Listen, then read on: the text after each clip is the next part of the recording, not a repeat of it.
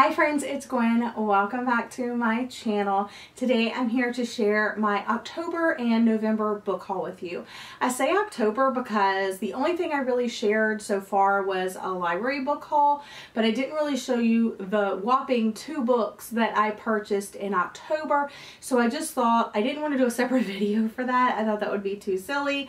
So I just thought that I would film a collective haul for these 2 months since I did manage to get quite a few books this month. So I'm going to go ahead and share the 2 books that I got in October first. We will jump into my book of the month books, some books I was sent unsolicited, some middle grade graphic novels, some random books, and some thrillers, because that's kind of what the book haul is looking like over here. I tried to divide it to the best I could, so if you're interested in one thing or another, you can kind of speed through until you see something you're interested in. I want to go ahead and say that I have already read some of these books, but I'm not really going to go into my thoughts on them. I'll just direct you to another video, or you can wait until my monthly wrap up. Also, let's see what else I have to say. Some of these books are for particular videos that I hope to do in the future. And I think that's it. So let's go ahead and jump into the books. I'm holding my hand around this mug because it has hot chocolate in it. And it is so windy and so drizzly outside. And it's supposed to be like that all weekend. So I'm just embracing it with some cocoa, and there is totally steam coming off this mug. You probably can't see it on camera, but I can totally see it in real life, and it's just warming my hands. Alright, let's do this. First book that I picked up in October is Twice in a Blue Moon by Christina Lauren. I love Christina Lauren's books that I've read so far, and I just want to read more, so this is one of my highly anticipated reads for this year. I went ahead and read the first chapter, and it didn't grip me right away, but I hope the overarching story will. It starts off with Tate and her grandmother. They're on this vacation, and they bump into Sam and his grandfather on the very first night. Tate and Sam immediately are drawn to each other, and they end up revealing secrets about themselves that Sam ends up using against Tate. Now, 14 years later, Tate really can't forget her first love of her life. They bump into each other, and she's wondering if she can ultimately forgive Sam for what he did and confront those fears and the betrayal and actually be a true love. So excited about it, but I wasn't immediately drawn in. The last book that I picked up in October was Ninth House by Leigh Bardugo. This may be shocking because I haven't been a super fan of Leigh Bardugo's writing, and this is fairly long, but this is her first adult novel, and the other ones that I have read have been YA. I read her trilogy, and then I read the Six of Crows duology. I think that was my favorite over the trilogy. However, her writing is still not my favorite. I also tried a chapter of this, and plus I've heard mixed reviews from people that really do love Leigh Bardugo, so I'm a little worried. So I plan on getting the audiobook of this and reading along with that, and I want to do a dedicated reading vlog to this. I really don't know too much about it other than there's a girl who goes to an Ivy League, there's these secret societies, and there's power and privilege and dark magic and murder, and it's all set against that Ivy League setting. So now let's jump into the true November books that I picked up. So the first 3 are my book of the month. I got Lisa Jewell's The Family Upstairs. I've read Lisa Jewell before. I really am interested in her writing and how she crafts stories, so I went ahead and picked this one up. This tells a story. It kind of reminded me of The Death of Mrs. Westaway by Ruth Ware. So this girl receives, I guess it's a DNA test or something. It just says she rips the envelope or the letter open to finally find out who she is. So I don't know if it's a DNA test or just some other kind of document or whatever. She learns the identity of her parents and finds out that she inherits this mansion in London. Yeah, on the banks of the Thames in London's fashionable Chelsea neighborhood. When she gets there, I guess there's other people that have just been waiting as well for that moment. And it kind of reminds me of that family dynamic in The Death of Mrs. Westaway, how they're trying to claim it too. However, I guess when she gets there, she finds out some information how there was a family upstairs and downstairs, and the police were called, and there was this really weird, they got the call. They got like a 911 call, and when they got there, they found a 10-month-old baby like perfectly fine, and all the other siblings were gone, but they found these other people dressed in all black, positioned, but they were like dead. I don't know. It sounds really weird. It's hard to explain. I'll talk to you more about it when I actually read it. Next up, I had no idea this was coming out or anything like that, but when I saw it as one of the Book of the Month picks, I decided to get it because it immediately drawed me in. It's actually a nonfiction story, and it deals with like mental illness and mental health and psychiatric hospitals and stuff like that. So it's called The Great Pretender, and it's by Suzanne Callahan. And the little thing right here says, in 1973, a charismatic doctor convinced 8 healthy people to commit themselves to mental hospitals. They had to prove their sanity to be set free. Their undercover mission would change our understanding of madness forever. Guys, I am so interested in this book. It's not even funny. Also, while they're in there, it says that all 8 emerged with alarming diagnoses and even more troubling stories of their treatment. I am both horrified and anxious to read this, but I'm also like super intrigued by this. So I definitely want to read this. I took lots of classes for ASL interpreting, and I've heard and read stories about how deaf people were committed to these insane asylums because they were deaf and stuff like that. And this is just giving me like those vibes. It's reminding me of that. It's the only thing I really have to like connect it in my brain. Yeah, so it says that, what does this mean for our understanding of mental illness today? I am so interested in this. If you've heard about this, if you've read it, please let me know down in the comment section down below. I'd love to see like reviews about it, talks about it, all of that, because I'm just like so interested, and I want to do more like outside research other than just reading the book. Last book of the month was Get a Life, Chloe Brown. Yes, I know I got 3 books this month, but it makes up because I didn't get anything last month. Anyway, this is about our main character, Chloe Brown, who is a curvy, plus size person of color, and I love that she's featured here on the cover. Chloe Brown suffers from chronic illness, and she's just kind of sick and tired of it, and she wants to like break outside that bubble. So she makes this like wacky, crazy list. Enjoy a drunken night out, ride a motorcycle, go camping, have meaningless but thoroughly enjoyable sex, travel the world with nothing but hand luggage, and do something bad. So she kind of needs like a teacher to help her through these tasks, and she basically enlists this guy right here, Red Morgan. He's a handyman with tattoos, a motorcycle, and more sex appeal than 10,000 Hollywood heartthrobs. Next, we're going to jump into 2 books that I received unsolicited from the Fiction Guild. These are the 2 books. The first one is Strands of Truth by Colleen Cobble. I did an entire reading vlog of this. I read it. I enjoyed it, but I think I would have enjoyed it more if it was less about the marine biology and the pen shell research, and it was more about the actual like crimes that were taking place and the DNA test and stuff like that. But so I do have a full video dedicated to this, so I'm not going to go into too much detail, but it's about our main character, Harper, who receives a DNA test and finds out that she has a half-sister, and she goes and things go from there.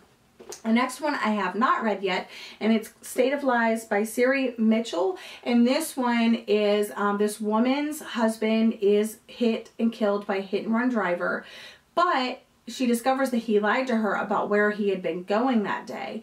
And then crazy things ensue, and it mixes in a tangled in a web of political intrigue that clearly has no agenda, and someone wants her dead too. So I'm actually going to pick this up. I usually don't share unsolicited books unless I am interested in reading them. In one case, I've already read it. In this case, I am kind of intrigued. So the next 2 books I'm going to share are just like random books that fit in like no category. I picked this up from Book Outlet, and I'm just like so excited about it. I'm such a fan. I got Stevie Nicks' biography, Gold Dust Woman, and she's such a queen, you guys. If you don't know who Stevie Nicks is, she's like the front runner or the front band member, whatever you call that, of the band Fleetwood Mac. And I guess Fleetwood Mac, I think it was like back in the 60s or 70s. Let's see, 75. Fleetwood Mac was this washed up English blues band. And finally, Stevie Nicks had joined the band, and she was going to sing a song that she wrote herself for the band, and they just like zoomed to the top of the charts from there. Like, just thinking about her music and her vocals and like her storytelling just gives me chills and gives me life. I'm not super excited about reading it now that I've gotten it because the font is so small, you guys. But I still really want to read it. It's just that I think I'm going to wait a little bit longer to read it than I initially would have. But just check out this pictures in the middle. I just love it. Look, here she is with Taylor Swift. Oh my gosh. The other random book that I picked up was Again But Better by Christina Riccio. Even though I really didn't have like a super interest in reading this, I definitely wanted to support fellow booktubers. And even though I can't necessarily call her a friend, she is a booktuber, and I do want to like congratulate her on her first published book. It's about our main character, Shane, who has been doing college all wrong because all she's been worried about is keeping her parents happy, making really good grades and stuff like that. And she wants the full college experience, so she signs up for a semester abroad. And things go from there because she decides to kind of check off things on her list that she's been wanting to get done and like truly experience college for like the journey that it could truly be. Then I picked up some middle grade. I got 3 middle grade stories to share with you. The first being from another booktuber, and this is from Richard Denny, and he's been one of my booktube friends since very early on in my channel. Like since I first joined booktube, we kind of connected. We don't chat as much anymore, but I still really want to like support what he's doing, and this one really sounds good. It's middle grade. It's about our main character Mateo, who lost his older sister in a police she was killed by a police officer, and it just sounds like it's really gonna like hit me in the gut, but not like too hard because it's like a middle grade story. But with all of the recent like school shootings and with just police brutality and everyday injustice, like it's just really going to hit close to home. And also the main character is a Mexican American boy, and I don't think I've ever read anything from the perspective of a Mexican American boy, so I'm so glad that that's what this story is. Next up, I picked up Dearest Sweet Pea by Julie Murphy. I loved this. I also did a reading vlog of this. This tells our story about Patricia Sweet Pea, her mother and father are divorced, and her father moves 2 doors down from her mother, so she's dividing her time between these 2 homes. And in the middle of the 2 homes is this kind of advice columnist for the local newspaper. She's splitting her time between the 2 houses.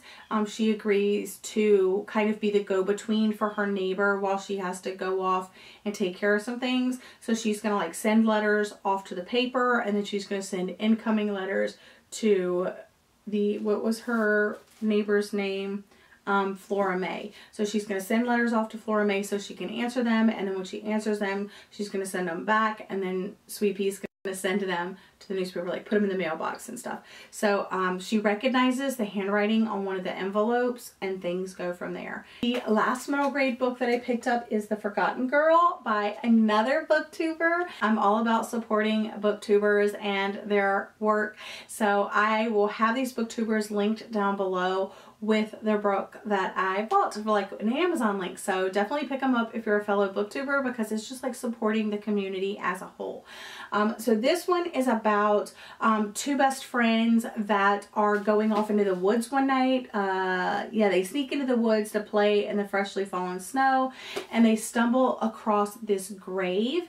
And once they do that, they start having like weird things start happening, and the girl starts having like crazy nightmares, and they decide to team up and like properly Well, they start doing research on like the town and stuff, and they discover that Avery's grave is actually part of an abandoned black cemetery, and it's dating back to when like white people and black people were buried separately, like in different parts, and they want to finally give her the proper respect that she deserves, and in the process they summon a jealous, demanding ghost. So it sounds really interesting. It's middle grade, it's short, I should love it. Okay, now I also picked up 3 graphic novels this month, and I'm so excited about them. The first one I've already read, and I kind of did a full review of it.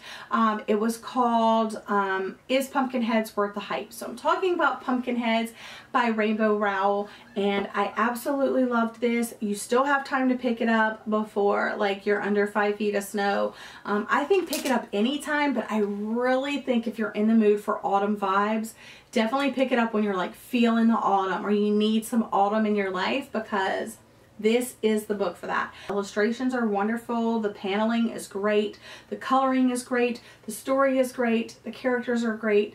One thing I really loved about this, like besides the fall vibes, it had great friendship, but I think I really got a sense of the characters. Sometimes it's hard to do that in graphic novels because like they're trying to tell the story, but these 2 characters are so real to me because I feel like you really get to know them like from their dialogue and their friendship and all and what's happening in the story, but how they're drawn shows so much personality. It's just like unreal to me. So I really enjoyed this, and I would love if Rainbow Rowell did another graphic novel. I haven't been reading, I read Carry On and I was really disappointed, and then she's kind of done like some other things that I just wasn't really interested in, but I really like her contemporary stuff. So Rainbow, please, contemporary is your jam, and I just highly recommended this. I rated it 5 stars, but check out that video if you're interested in more of my thoughts. And then because I read that and I was like such in a graphic mood kick, I picked up 2 more. The first one is Bloom, and I love this cover by Kevin Panetti and Savannah. I'm sorry, I cannot say that last name. But what I love about this, and I love when graphic novels do this, is it's actually all in the same color palette as the cover. This tells the story of our main character, Ari, who works in his family's bake shop, but all he wants to do is move to the big city with his band and like become famous, but he has to train someone in his spot at his family's bakery, and he's training Hector, and Hector is pretty much the opposite of Ari. Where Ari just wants to get out, Hector is all about that bread life. He is totally into the job, but in the meantime there may be a little romance budding, so I'm super excited about this, and I just think it's going to be super cute. So male romance. Next graphic novel I picked up is one that a lot of you guys have talked about, The Prince and the Dressmaker by Jen Wang, and this is about our prince who his parents want to marry him off. They're trying to find like the perfect bride for their son, but what they don't know is that the prince hires this dressmaker to make him these fabulous dresses, and he goes out on the town at night dressed up as this beautiful fashionista, and I don't really know much more than that. I really don't want to, but I'm super excited about it. The next set of books that I have are just thrillers that I'm really interested in reading. The first one is When They Found Her, and this is about a main character who has lost 2 of her children. She's finally kind of getting out of that rut. She has a 5-year-old daughter now. She's a like a journalist or something like that, a reporter for the local paper, and there's this body of a newborn found in the woods, and Molly is assigned to a story, and things go from there. The next one is by Sherry Lapina. This is An Unwanted Guest. So all of these travelers are in this lodge on like vacation, but a huge snowstorm hits, and then mysteriously one of the guests turns up dead. It looks like an accident, but then when a second guest dies, everybody starts to panic. So it's kind of like that isolation story, and I think this will be really great to read in the winter time because of the blizzard and being isolated. Next up, I picked up another Jilly McMillan. I read her debut recently. I talked to you guys about that, but now I want to read I Know You Know, and this one is a little confusing to explain. But basically it has like podcast elements in it, and that's just giving me those Sadie vibes by Courtney Summers. So this one, I guess 2 kids were murdered like however long ago, 20 years ago. 11-year-olds Charlie Page and Scott Ashby were murdered, and now, for as long as he can remember, filmmaker Cody Swift has been haunted by the deaths of his childhood friends. So he goes back, he's trying to uncover like secrets and lies and get more information, and he does it all in podcast form. So I'm really excited. I picked up a Karen Slaughter book because I read Pretty Girls by Karen Slaughter and I really enjoyed that. I'm kind of more interested in her standalone stuff rather than her like series stuff. So I picked up The Good Daughter by Karen Slaughter, and I don't know too much about this. It's just 2 girls are forced into the woods at gunpoint. One runs for her life, one is left behind. And that kind of reminds me, it's that book that has like the purple cover and like the lights going across it. I forget. Far From You? No. What is that book called? I totally forget, but it kind of reminds me a little bit of that. But I don't like to know too much going into Karen Slaughter's books, so I didn't really read too much, other than I know this is by Karen Slaughter and it's her standalone book, so I got it on Book Outlet for super cheap. And the last book that I got is Emma in the Night by Wendy Walker. This has been a book that's been on my radar forever. I just finally bit the bullet. I saw it on Book Outlet, added it to my cart. So this is about 2 sisters that kind of disappear one night. 15-year-old Cass and 17-year-old Emma. They disappear. As the investigation takes place, the family car is found missing. There's no trace of the girls. And then 3 years later, Cass returns home without her sister, and she starts telling the story about this island that they were staying on. And I guess this psychologist is thinking that there's more to the story than Cass is letting on, and that there's like holes in her story and stuff. Again, I don't know too much, but I'm really excited. Those are the books that I am hauling this month. I'm super excited about a lot of them, as I've been talking for like 22 minutes. I hope I can cut this down a little bit. But I wanted to say thank you guys for joining me today. I hope you're having a lovely day or night, and I'll see you again in another video soon. Bye!